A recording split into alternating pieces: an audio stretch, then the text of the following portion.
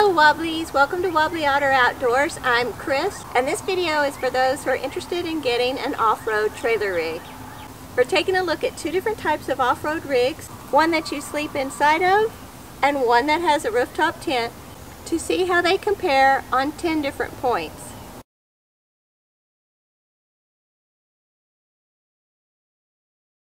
So these are our two representative off-road rigs. A 2019 Escapade Backcountry and a 2015 Morris Mule trailer with a Smitty-built rooftop tent. Seasons of use. This one can depend a lot on the part of the country that you live in, as well as what conditions you're comfortable in. Sometimes you may need an air conditioner, sometimes you may need a heater. Those are things to consider when you're looking at a rig. Trailers that have a cabin you can sleep in offer the benefit of hard sides and hard roof. During strong winds, that means it will be much quieter and you'll have better protection. Some off-road campers like this one also offer air conditioning. We live in Texas. Pretty much any time we want to go somewhere, if we go in the summer, we're going to have 100+ degree Fahrenheit temperatures during the day. In July and August, it's just a given. So having an air conditioner for us greatly increases the seasons we can use a camper. During times of rain in trailers with a cabin, the windows often don't have a covering, so if the wind's blowing pretty hard, it's likely to also rain inside. Of course, if you happen to have an awning open, that will keep the rain from going inside, which is great for a nice, pleasant rain, but during a thunderstorm, you could end up tearing up your awning. An additional benefit of trailers like this is often they already come wired for electricity, or you can wire them yourselves. This allows you to use any number of heaters. A nice thing about the design of the Max Van is that it has the covering that protects it during rain.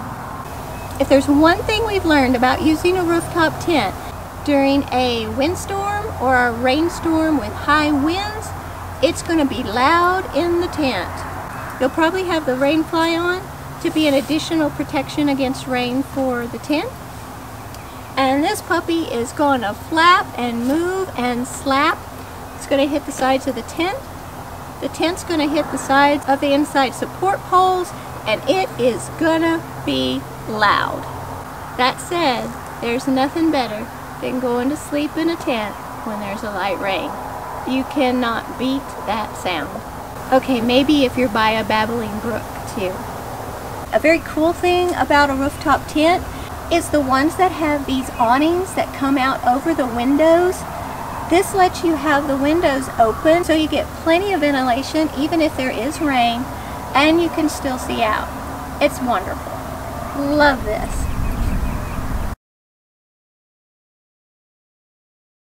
Off-road capability. What kind of places are you going to go? What kind of road conditions or path conditions are there? Do you even need an off-road capable vehicle? And while the trailer just follows, so you may not need all-terrain tires for a lot of places you go, if you ever plan on going to places that are off the beaten path and help is far away, and there's a chance that you could come into conditions that could damage a tire, it's good to have an all-terrain or off-road tire.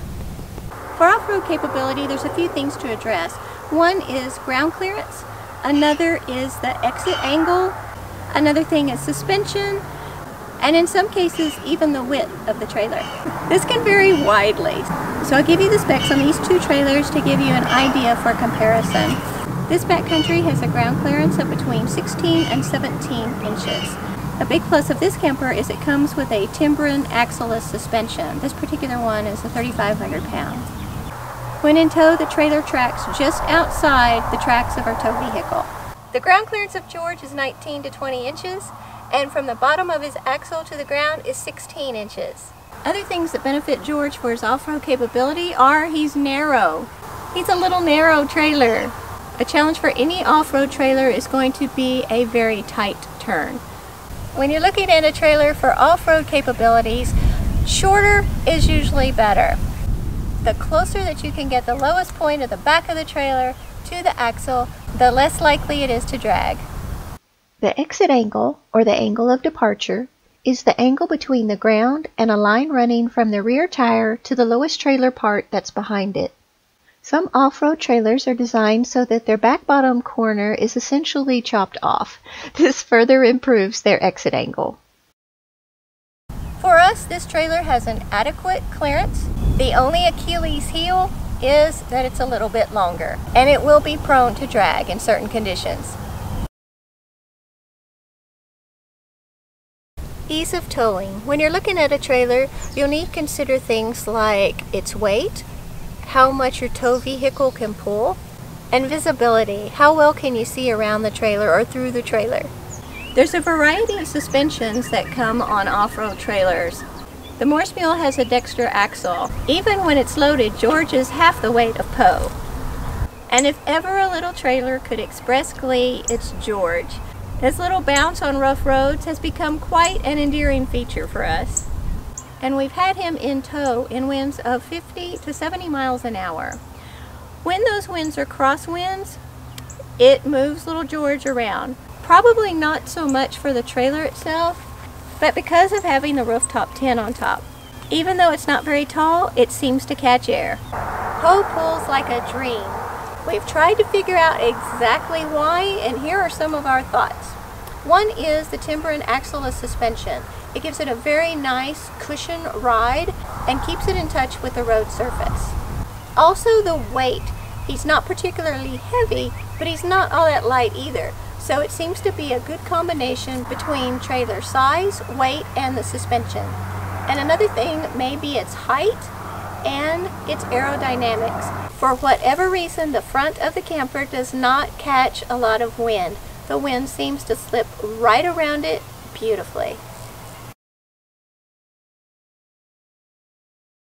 As important as the adventures are that you're going to take in your trailer, also important is a place that you can store your trailer when it's not in use. Some trailers need or should be covered for storage, and others that may not be as big of an issue. Because of their small size, off-road trailers will often fit into a standard garage. In general, the thing to watch for most is the height. To put a rooftop tent or any other gear on top of a trailer, of course that's going to make it taller, and it may be harder to get it through a standard garage door. Comfort and size of the sleeping area are important, and you want to be sure there's plenty of room for the family to sleep, as well as if you're taking a pup along with you, and you may have additional gear that you want to be in the sleeping area with you too. For many, having a camper that you can stand up in is very important. Since we're talking about a trailer rig with a rooftop tent, we're going to be addressing the rooftop tent specifically with this. Most rooftop tents come with a mattress that's anywhere from 2 to 3 inches thick. You can always purchase an aftermarket mattress to put inside of it. You just need to be sure that it'll fold up without any trouble inside the tent. In the bottom of this rooftop tent, the floor dimension is 94 inches long by 56 inches wide, and in the center, with a 2-inch mattress, to the highest point is 44 inches. Trailers with a sleeping cabin are for the most part large enough to hold a queen-size mattress. And because the bed is essentially always made as opposed to folding up like a rooftop tent, you can have any mattress in there that you want. We chose to use a folding mattress. This particular sleeping cabin is 84 inches long and 64 inches wide. A benefit of this design over some rooftop tents is the ends don't taper down very much. It only tapers down ever so slightly in the front. From the top of the mattress to the ceiling at its highest points is 40 inches.